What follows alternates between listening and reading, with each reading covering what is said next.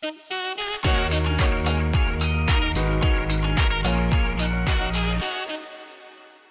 Laurent. Laurent was one of the first people I met when I was on this journey from, let's see, 5 billion in sales at Tiffany to 0, where we started our new brand called Roseate this past May.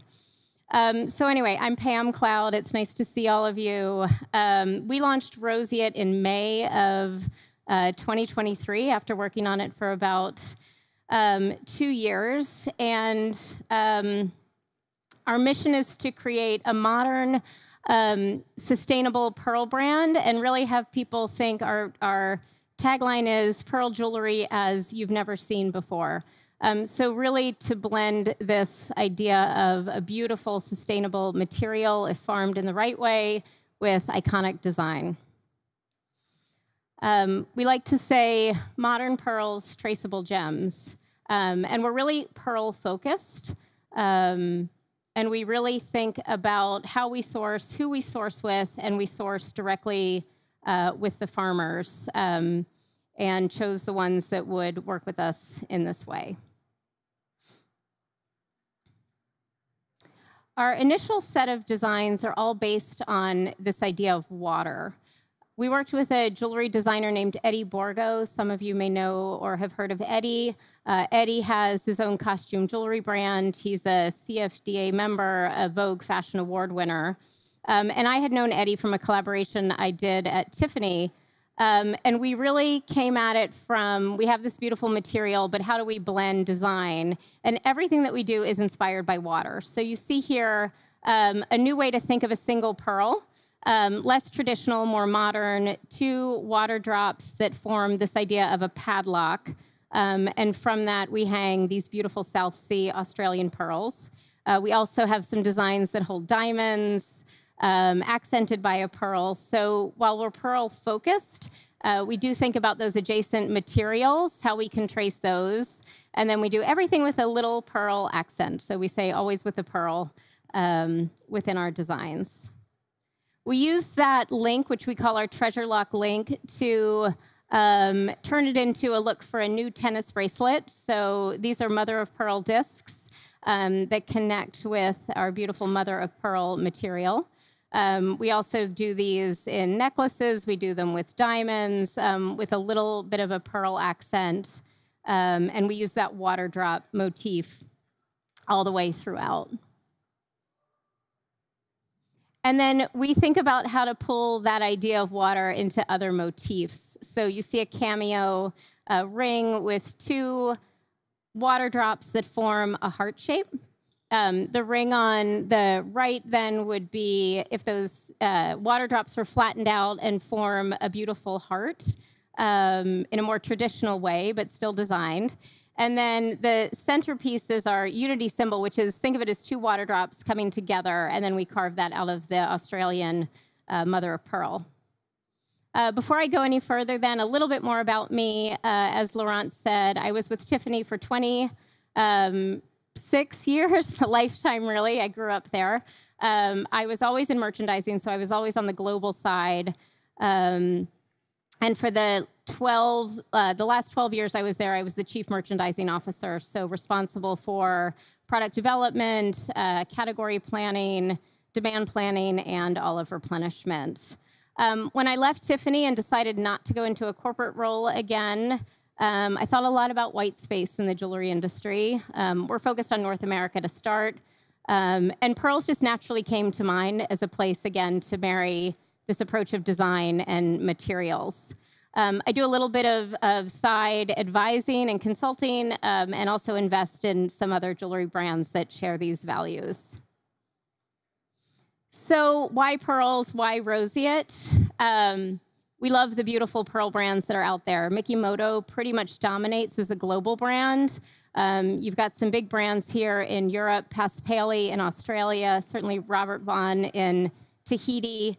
But it's fragmented. You've got a lot of beautiful designers who are working in smaller runs. And then you have the mega brands, which dabble in pearls, but they tend to be diamond brands or gold brands, so not necessarily their focus. So we saw white space there. We saw more generic space there. As you know, jewelry has been moving from the unbranded to the branded over the past decade and continues to move that way. So we focus less on the generic and more on the design. We are for women, typically women over 40, who have a disposable income where they can spend over $1,000 on a design jewelry brand, and also care deeply about the earth and our planet. And we are leveraging the growing interest in pearls in men, with men wearing pearls. Harry Styles, LeBron James, some others certainly did us a favor in wearing pearls over the past 2 or 3 years. And as you heard from Kyle, we think about as sustainability not just as assurance, but proof. We travel to the pearl farms, we buy from them directly, and we make sure we can back up our claims and we're not just greenwashing. So our direct supply is with Pamela in Australia and Kamoka in Tahiti. We buy our diamonds from Lightbox, which are lab-grown diamonds out in Gresham, Oregon, and we handcraft everything in North America. So as we thought about Roseate, we thought about these designs as they celebrate nature and water. The idea is that each year we would bring 1 or 2 new designers into the brand to reinterpret the material and probably be inspired again by nature and about how a pearl is created in this beautiful way. And we reimagine that jewelry that is truly ethical and traceable. For us, sustainability is defined by traceability. And so we want to explain that to our customers and actually take them to that place where they're farmed. And as I mentioned, we're looking for consumers who invest in both jewelry and in making the world a better place. We love this quote. I think another Forbes writer, but if you were to design a new jewelry category from scratch, pearls would be it. They are 100% natural and the only gem that grows in a living creature. They are renewable, unlike mined gemstones. Once removed from the ground, no more will ever be formed. Here's our team. I founded it along with my husband, who serves as the COO. His background is legal and nonprofit work, and I'll talk a little bit about how our give back strategy connects to what we're doing. Mike Kowalski, who was the longtime CEO of Tiffany and my boss for many, many years, is one of our founding investors. And we've brought on many people who are helping us along the way in terms of sales and marketing and branding excellence. So how we tell our story? Well, we start with the product. What we've learned along the way is sustainability is beautiful, but that's not why people buy. They buy for design, and they buy because of trust. And they buy because of the emotion that they have invested in that jewelry purchase. I don't know why that a $1,500 piece of jewelry is different than buying $1,500 handbags or shoes, but it is. Typically, a self-purchase is almost always because of something that someone wants to celebrate, a promotion, a new baby, a remarkable moment in their lives. And that is absolutely true of women even coming in to buy for themselves. We started here with Australian South Sea pearls and Tahitians. And we really focus on giving people this sense of place and the most beautiful places that they come from. So this past summer, we traveled out to Pamela to visit their pearl farm in Curry Bay, and to actually see the seeding and the harvesting and the harvesting of the mother of pearl shells. And then just a few weeks ago, we returned from Tahiti at Kamoka Farms in Ahe in Tahiti. And we stayed with Josh and Celeste, who run the farm out there, and really got a sense for what they do. If you don't know Kamoka, please look them up. These people, sustainability isn't actually a word for them, it's a way of life. And it's really a remarkable endeavor that they have going on. Of course, we started this journey commercially online, which is where one starts today, although I'll talk about what we learned very quickly. But this is our website, which is where we launched in May of 2023. This is one of our collections called our Wand Collection. Someone was speaking earlier about jewelry as talismans, which is something that I really believe in, something that not only you find compelling in terms of a design, but keeps you safe and has a real emotional response. So we have our wands. Wands do magic in the world, and we'll talk about how they are doing some magic for us. We are on all the social channels, so this is our Instagram page. I would ask before you leave, please follow us on Instagram. It's hard to build an audience, and the best thing you can do for small brands is to engage, to follow them, and to, of course, vote with your wallets. But we're on Instagram, we're on Facebook, we are just launching a YouTube channel, we're on TikTok, so the content that you feed, and again, I think the last two speakers talked about how it doesn't have to be perfect content and that people do get lost in the glossy. I thought that was a very good way of saying it. So we try to do a blend. You're seeing our Instagram grid here, but we're much more casual, and we do a lot from sort of the back office on TikTok. Color was important to us. I come from Tiffany. Tiffany blue certainly is in my background. But we thought about what a roseate pink would be like. Pink is in the name. The name means rose-colored optimism. And we also love the way pearls are accented and glow with this beautiful pink hue often. And so roseate pink is part of our packaging, but we didn't want to exclude the men or people who would rather have a more neutral package, so we have complementary colors in roseate gray. And a bit about our go-to-market strategy. So I mentioned that we launched online in May. It became very apparent early on that building a new brand, especially post-COVID, just online was going to be too expensive in terms of marketing dollars and building traffic and take too long. So we quickly looked for space. We live in New York City. We quickly looked for a small space where we could open a shop. We opened at Bleecker Street and Christopher. If you know New York, please come see us if you're in town. And this was a critical moment for us this fall because we can welcome people in, we can talk to them about the brand, we can tell stories. What I found, if you run retail shops, people know very little about pearls.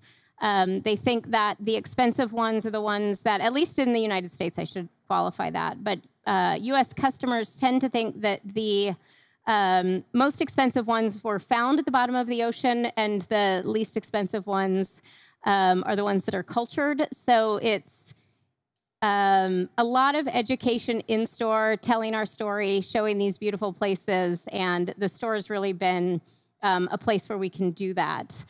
We call it a shop up because we took a very short-term lease, and one of the ideas of the brand is bringing in new designers and maybe popping up or shopping up somewhere else. So we'll be on Bleecker Street through June of this year, and then we may move on to one or two different locations, either in the United States or Europe. So we did this really with a limited capital investment. That was important, and it was also a place where we could have in-store events, sip-in shops, women's groups, educational groups. So again, inviting people in to talk about our brand. We have been branching into wholesale slowly and methodically with people who can tell our story. Our first one was with Showfields in DC. They were a bit of a startup incubator in both New York, DC, and Miami. That has just finished up for us. It was about a 6-month project. And now our next horizon is looking for additional wholesale partners. And again, we're looking for those folks out there who want to tell our story of both design and sustainability. So when we thought about content for launch, we broke it down into themes. This first one was being inspired by all things water. And again, the sense of place, that they come from such amazing, beautiful places in the world. One of our graphic logos is born from water and designed in New York. And so we tell a design story about taking this product and working and collaborating with Eddie Borgo to design a new way of wearing pearls and thinking about them in the modern sense. We have this idea that women should free their pearl strands from their jewelry boxes, which so many of us have inherited pearls from our grandmothers or been gifted them from our moms, certainly for an occasion. So how can we take those, redesign them, and kind of make them into things that people want to wear every day as part of their stack, whether it's their necklace stack or on their wrists, or the many ways that women mix and match jewelry. Education, I mentioned it in the store, educating the consumers. Consumers in the United States don't really, again, know the difference between the prices of pearls or even the difference between freshwater pearl farming or saltwater pearl farming. And so that's something that we talk all day, every day with consumers about, and really the difference and how you should and you can ask for the source of your pearls and where they go back to. Within the store, we do a lot of behind the scenes, and this is where we talk about the promise of pearls, whether it's bringing them in, designing them, sending off to the vendors. Our vendor base is in North America. We work with jewelers in New York City, in Rhode Island, and out in LA. And then we have a real focus on giving back. I mentioned earlier in our wands collection, we want to do some magic in the world. So our approach is to partner with nonprofits who focus on healthy oceans and healthy waters, and really be transparent in how we give back. And so we have 3 partners out there that we work with, and I'll go into those in a moment. Just on our go-to-market, we were really fortunate to have a great feature in the New York Times right after we launched that talked about how we did this, who we are, what our focus is, and where we'll go from here. And really this love that we have for this material and how customers should know more about it. And then we got some great press on in some other publications. Here's just a smattering of them, and it's been terrific to tell our story.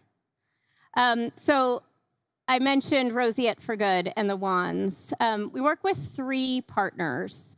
One is the Billion Oyster Project in New York City. If you don't know Billion Oyster, please look them up. They are repopulating 1 billion oysters in the New York harbors by the year 2035.